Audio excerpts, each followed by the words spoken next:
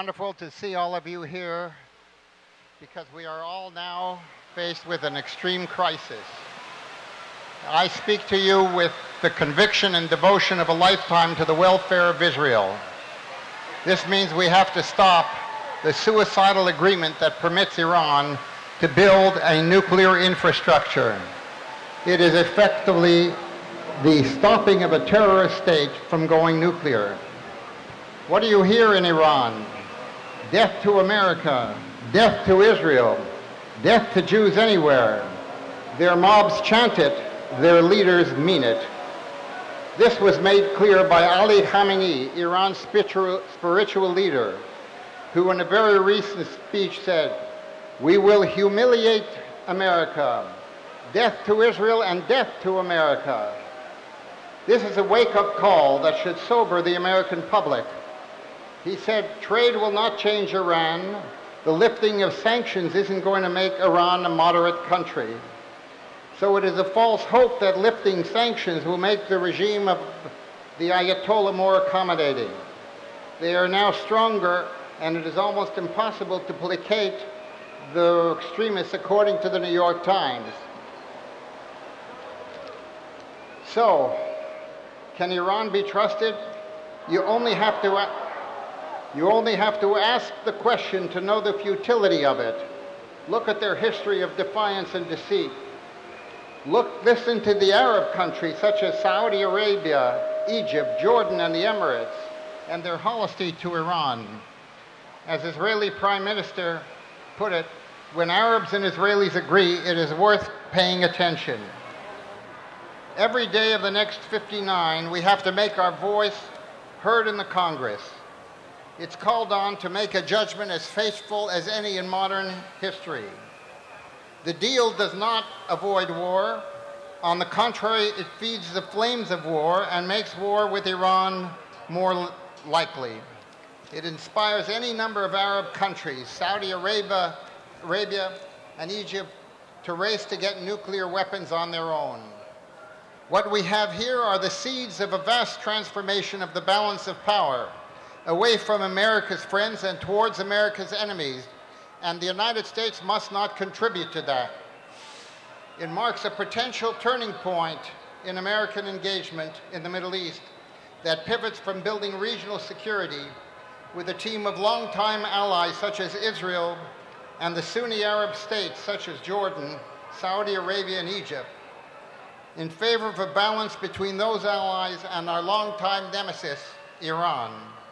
Also, an imperial subversive Iran will not have to pay for this huge strategic gain by giving up its terror and subversion.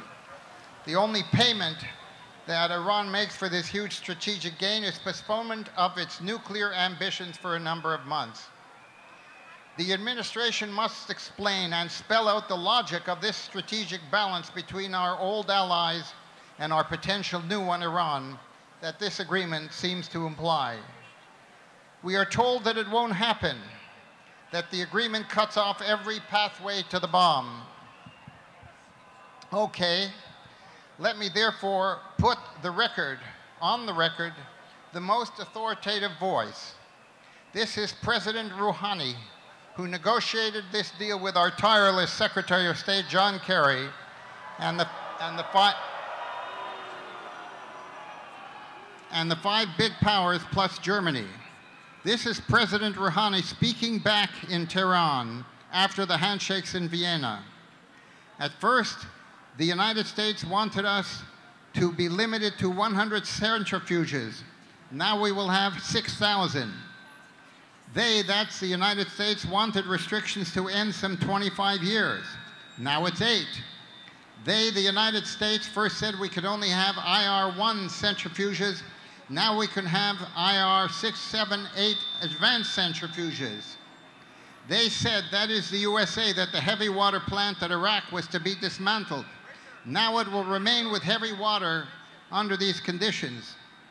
That said, that is, the United States said their nuclear plant in Fordo had to be closed.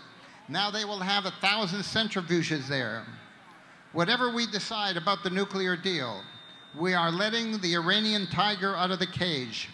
we are ready to feed the beast by approving the release of $140 billion in frozen assets without any commitment on how it will be spent.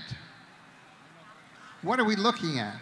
A day after Iran and the world power shook hands on this deal, Rouhani did a little bragging.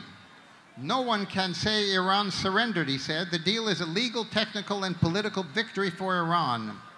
It is an achievement that Iran won't be called a world threat anymore. Hey, if that was their ambition, it was easy to make good. Stop encircling Arab states while inciting their Shiite populations. Stop menacing Israel with funding of your proxy Hezbollah installations with more than 100,000 rockets. Stop joining with Qatar in rebuilding the tunnels from Gaza. Stop the heinous war of words, the primitive blood libel of Jews. Stop to kill Jews whenever they may be and wherever they may be, not to mention inconvenient Arabs and Kurds. As it is, the sanctions are set to end against Iran. Forget the snapback President Obama told us would happen at any breach. These sanctions took years to put in place and have run out, and will have run out after 10 years. Maintaining that will be very difficult. Only Congress can now stop what I believe will be an unmitigated disaster. But whether Congress votes yes or not, there is urgent work for this administration. Our friends among the Arab nations, along with Israel, feel betrayed. The danger to them, to the United States, and the wounds to our long friendships are such that our partners are looking for two things: a pushback against Iranian arrogance and deeper relations with America. I will quote Winston Churchill, who spoke to the Congress of the United States after Pearl Harbor.